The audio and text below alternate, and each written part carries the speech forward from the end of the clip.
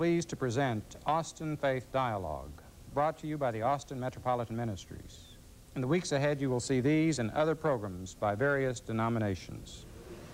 Welcome to Austin Faith Dialogue. Today's topic of discussion is the Alternative Trade Organization movement. Please join us.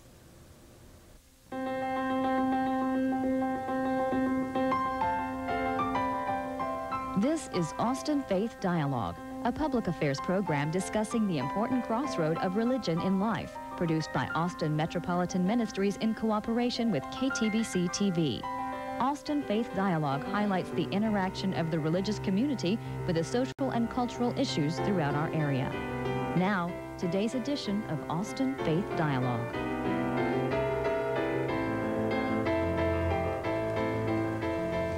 I'm Sandy Wilder, your host for today's Austin Faith Dialogue. Today we're discussing the whole alternative trade organization movement. Our own Austin Metropolitan Ministries is the sponsor of one of these organizations. It's known as the International Holiday Market. The concept is simple. Seek out artists and craftspeople from poor and underdeveloped areas of our own country and foreign countries, sell their products on consignment, and return the profits to these producers. It's a unique idea, but one that's making a real difference. It's also another way for the faith community to reach out and help improve the lives of others. Our guest today is Kathy Reed, pastor of the Austin Mennonite Church and a driving force behind the International Holiday Market. Kathy, welcome to the program. It's good to have you here to talk about this whole movement. Would you, so that our listeners today know something about the background behind the holiday market, describe something about what alternative trade organizations are, how they got started, what kind of difference they're making?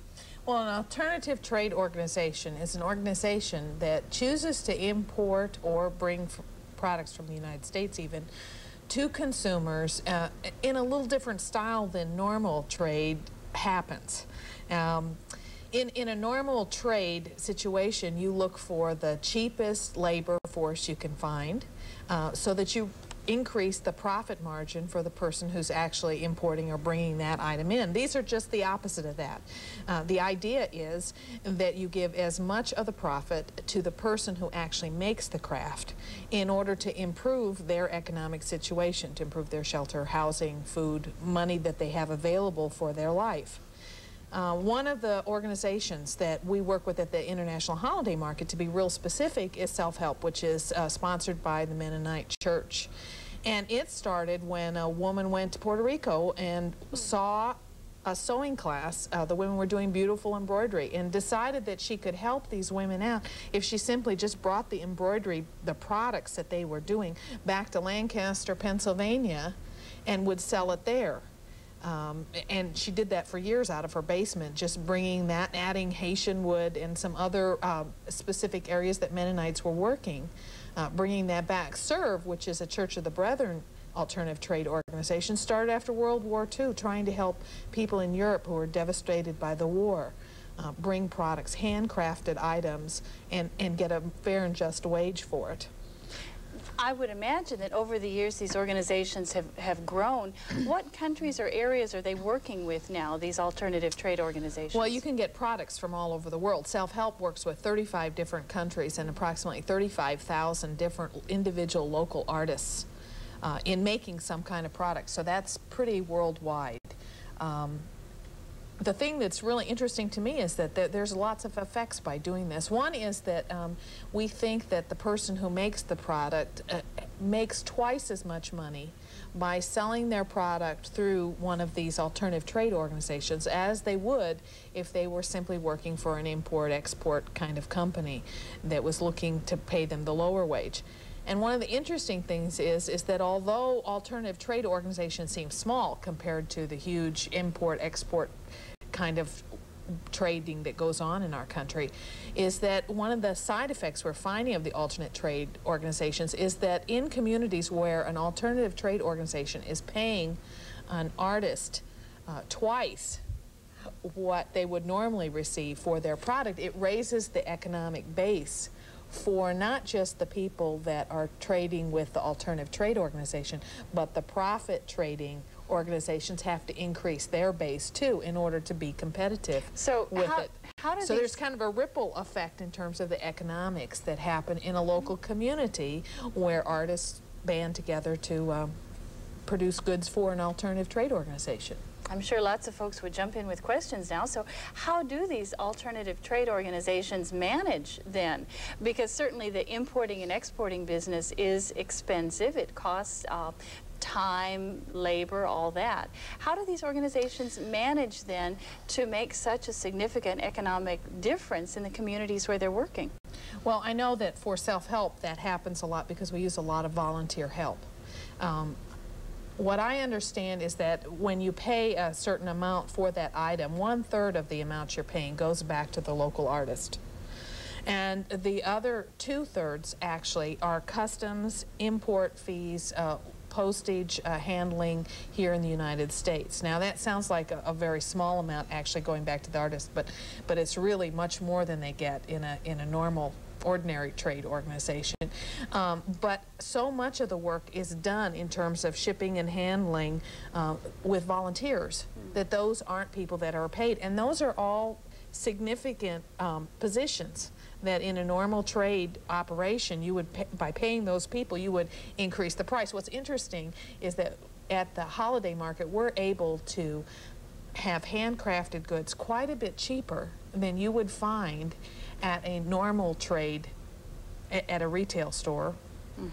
And yet we're still able to pay the local artist twice as much as they normally get. Obviously. So it's a bargain for us local shoppers, as well as it's also choosing where you're spending your dollar.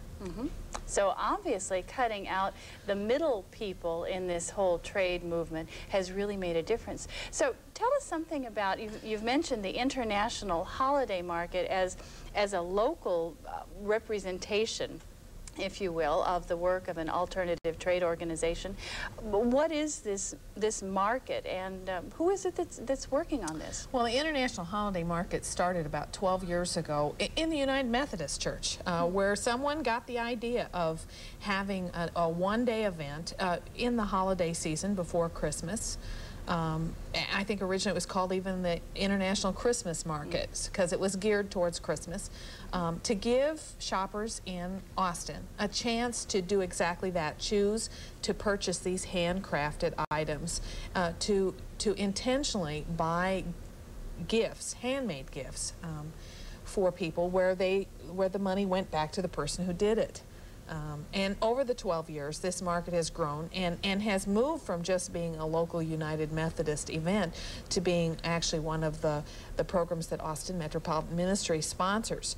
We intentionally try to move it to a different church each year. This last year it was at First Presbyterian Church, but it's been in United Methodist churches and Lutheran churches, and a variety of different denominations participate to make this event happen.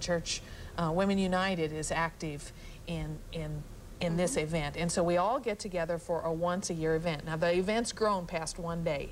Usually it's a Friday and a Saturday, and we probably have several hundred volunteers that unpack the goods that come in. We order thousands of dollars worth of goods and unpack the goods, set them in displays, run this market for a 2-day period. Everything we have is purchased on consignment, so what isn't sold gets sent back and is sold someplace else. It gives Austin shoppers a chance to purchase holiday items. We have a real international flavor there, and part of being part of Austin Metropolitan Ministries is we have a very ecumenical, interreligious feel to it, with the Jewish community being involved. And this year we had a lot of works from the Palestinian people, and great support from Palestinians. We even had some people from the Muslim community helping us with the holiday market. So we have a real interfaith event in which we all participate together to make that weekend a special kind of weekend and give this kind of opportunity. And do you know why it's a holiday market? Because certainly people buy things at other times of the year, but why holiday particularly? Well, I think that we find that that's a great time for people to, in this age of consumerism, where everybody feels like the emphasis is maybe much more than we want it to be on Santa Claus and and how you decorate your house. I think people of faith are looking for responsible ways to invest their dollars and also to give a personal gift. The items at the holiday market, because they're handcrafted in mostly third world nations, are unique. You can find wonderful carvings and needlework and all kinds of unique gifts that maybe you can't find just going to your local mall. Well, I'm intrigued. What kind of items are there at this market? Well, just all kinds of things. We've got tablecloths, embroidered tablecloths from Palestine. We have masks from Africa, lots of Christmas ornaments. We do a lot of nativity scenes, handcrafted nativity scenes from all over the world. Practical stuff, baskets from everywhere you can imagine, Indonesia and the Philippines and all over the world baskets. Just a variety of handcrafted goods. One of the new things about the market this year is that in 1993, we invited a new project at the Friendship Community Center here in Austin, which is a new cooperative that's forming of women here to find ways to market their handcrafted goods at our own market. So we didn't have to just rely on third world nations, but we invited some local artists to do the same thing with our market. If someone comes to buy a gift, and I assume lots of people do, since the event's 12 years old, if someone comes to buy an item, then what? They could probably buy those same kinds of items, say, at an import store, perhaps at a different price, but a similar item. What difference does it make? What does the Market Committee do, for instance, to help shoppers understand what is happening with their money? Well, I think education is a big part of this event, too. This year we had booths that display from different parts of the world that kind of showed some of the locations and gave information. A lot of the items come with little cards that describe the community or the people who made the item. I think that a shopper at the International Holiday Market has the assurance that the steering committee has screened all the organizations, and it's organizations, it's not individual artists, but organizations screen them to make sure that they do in fact meet the criteria of really helping the economic welfare of an impoverished group of people or an impoverished nation. And so you have the insurance as a shopper that your dollar's really going where you want it to. And I find it's just fun, you know, to pick up an item and turn it over. Almost every item has marked what country it comes from. Some of the items we have maps for, or displays that show the exact location, and sometimes to even know who the artist was that made the particular item adds a little bit of the personal, I think, towards the Christmas gift that I'm planning to give. So you find that people are intrigued with the good prices and with knowing that their holiday shopping money is making a difference. So who comes? Who is attracted to this kind of event? It's interesting. Over the 12 years, of course, we've developed quite a clientele there of people who are interested in the holiday market. People of faith in general. I mean, most of the people come to this because they're involved in some church, and we do most of our publicity through the church. But we also just have folks who are interested in really being careful about how they spend their money, who are interested in the justice side of this market, that want that kind of assurance that their money's really going to help someone economically somewhere in the world. And so there's a lot of people who are interested in peace and justice issues, who seek out the holiday market as a place to do their Christmas shopping. And we get people who just sort of stumble upon it, who have no idea exactly until they walk through the door that this is different than any church bazaar, perhaps. Until they get there and they start to see the merchandise and read the educational material, they think it's just a cheap way of picking up wonderful goods. Part of our goal is to educate them that this is more than just finding an item and selling it cheaply. This is a way to economically empower people in the world who don't have a lot of economic power. And I think our motivation for it is different than just a church bazaar where you raise money to help meet the end of the year budget. Our motivation in the market is to really do something to help the betterment of other people who are less fortunate than we are. 12 years has obviously made a big difference then in the Austin area and in, we hope, many households around the world with the holiday market. Thank you for talking with us about the International Holiday Market and the whole movement that it's part of. We'll take a short break now. We'll be back in just a moment with Stuart McIntyre to talk to us about the alternate gift market, which is a different sort of movement. Please stay with us.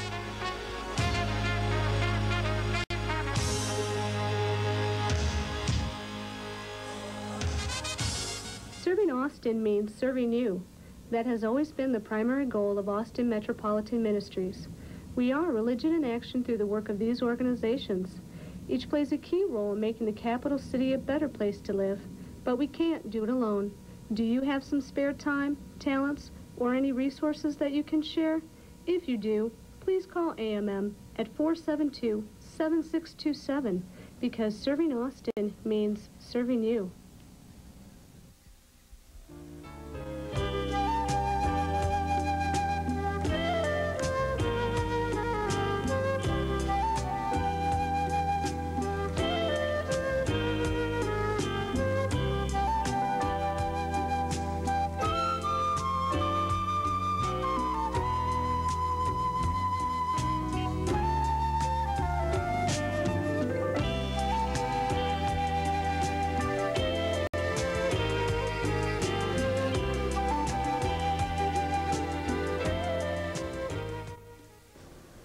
Welcome back to Austin Faith Dialogue.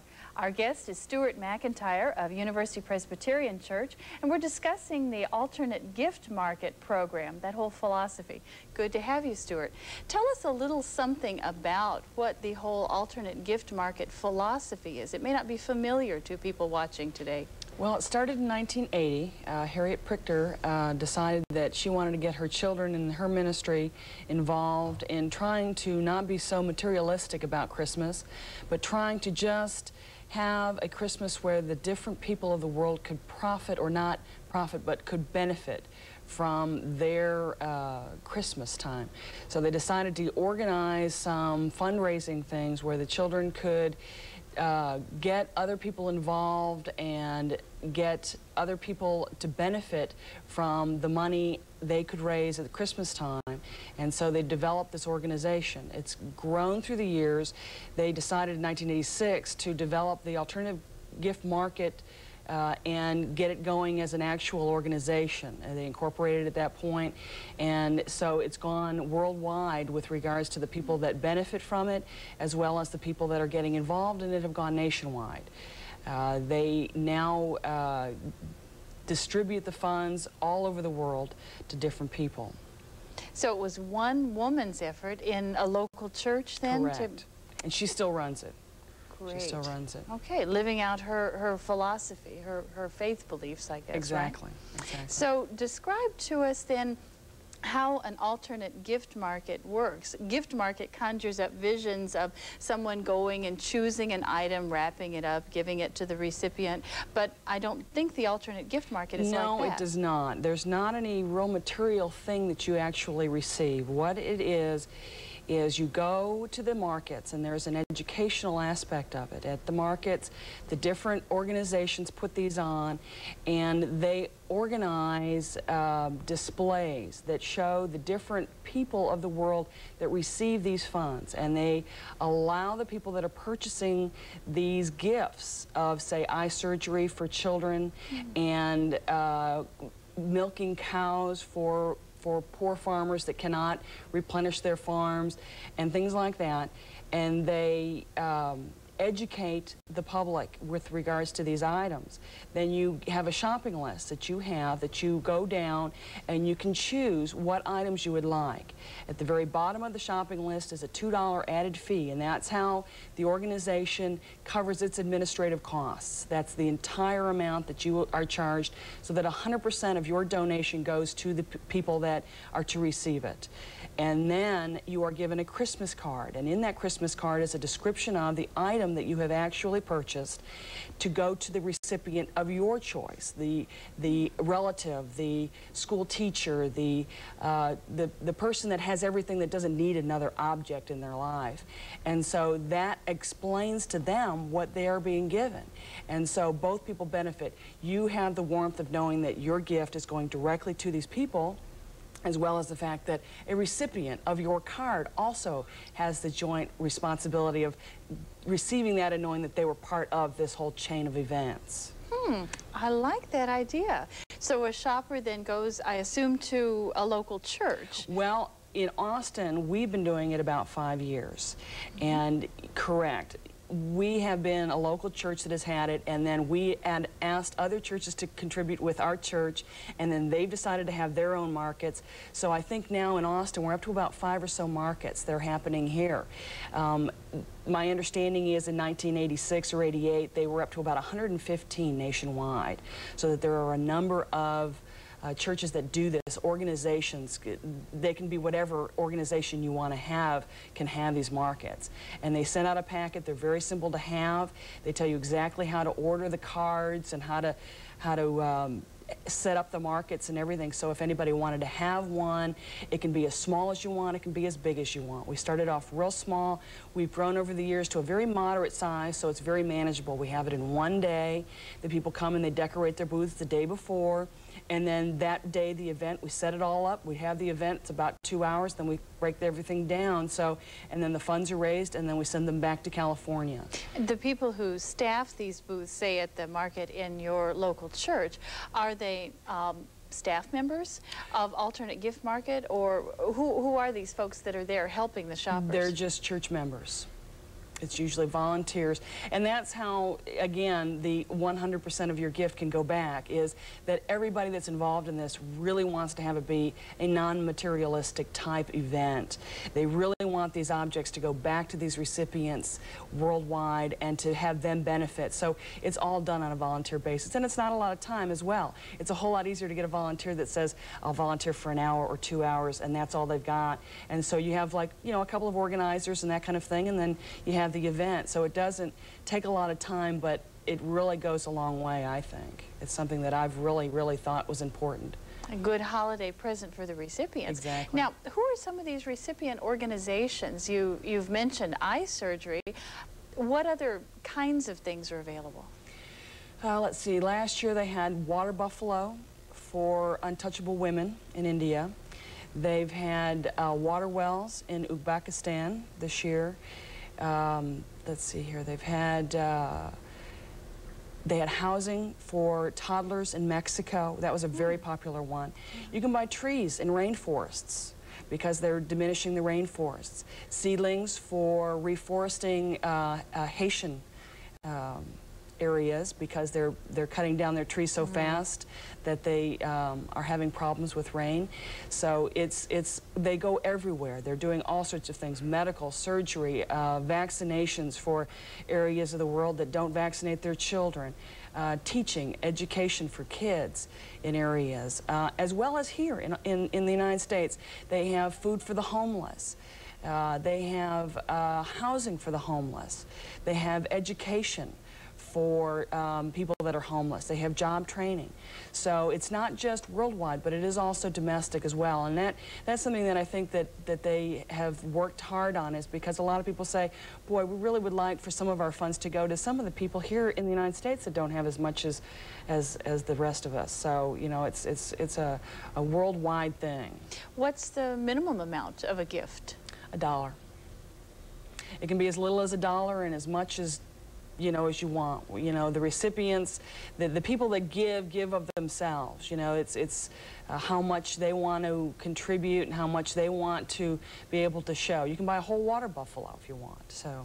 So you could give, say, $20 to honor Aunt Pearl and buy seedlings for a reforestation project. Correct. That's exactly right.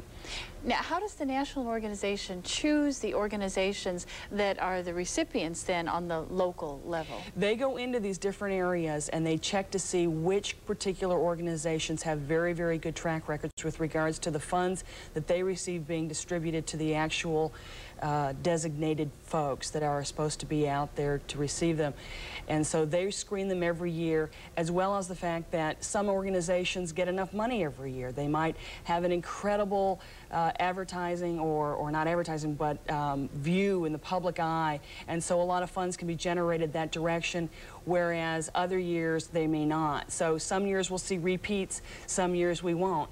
And as well as if they find out that one of the organizations isn't working out as well, they'll pull them. They won't let them, you know, be on their list. So they do really, really watch what they're doing so that they're sure that 100% of the funds that come into them go to the organizations, and then those funds are actually used for the designated items. What do you think is the particular appeal for church people, for people of any religious faith, to participate in something like the alternate gift market? Well, I think for myself personally, and being a church member, I think that it goes back to the giving of oneself at Christmas time. I think that that was really what was meant about Christmas. It's the true meaning or giving in the actual aspect of the spirit of Christmas. It doesn't need to be an object. It can be a giving of yourself, volunteering or not volunteering. You know, those kinds of issues become very, very intense, I think, and very focused at the holiday time because of the fact that we take those things for granted very often, so you can focus in on that. And so it is giving of oneself, and so other people benefit that really need to benefit from these things. And what does the organization, the national organization, see for the future, perhaps expanding beyond the holiday season to offer this kind of alternative throughout the year? I think that they do have them periodically throughout the year. I think that the holiday time is, again, a little more focused time where people can actually show that particular giving time. But I think also I think they want to more word of mouth or generate it so that people that want to participate in these things can do that. And again, we've had people in our congregation that have gone off to new congregations in different parts of the country that started there and started there. So it begins to mushroom all over the place. And people that can want to do it this way can participate this way. It is important for those of us who come from a faith background to see that how we spend our money can have a difference, not only at the holiday season, but throughout the year. It's nice to know that there are these alternatives to depersonalized shopping, a chance to really make a difference in the world. Correct. So you'll still be participating, I guess, in the 6th annual event at your local church. Yes. Well, thank you, Stuart, for coming to visit with us today and talking with us about this way that we, people of faith, can make a difference with our giving. Appreciate it. We're out of time for today, unfortunately. I'd like to thank both our guests, Kathy Reed, pastor of the Austin Mennonite Church, and Stuart McIntyre of University Presbyterian Church, for coming to discuss these programs with us. On behalf of Austin Metropolitan Ministries, I'm Sandy Wilder. Thank you for joining us, and I invite you back same time next week on Austin Faith Dialogue.